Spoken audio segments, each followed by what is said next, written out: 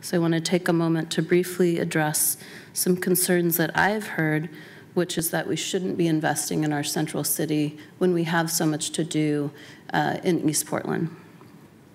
First of all, there are budget maps on our website, I think on the budget office website, where you can see how we're investing our various dollars, whether it's transportation and housing or other dollars. And you will see a significant increase in investment in East County. In fact, we're currently over-investing in East County relative to estimated population growth in order to make up for some of that historic underinvestment. I have repeatedly demonstrated through my efforts and initiatives my commitment to East Portland.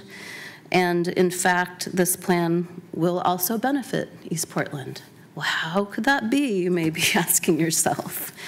That is because the congestion in our central city and the fact that our public transportation hub is downtown impacts every person trying to take a bus and across our entire city and throughout a lot of the region.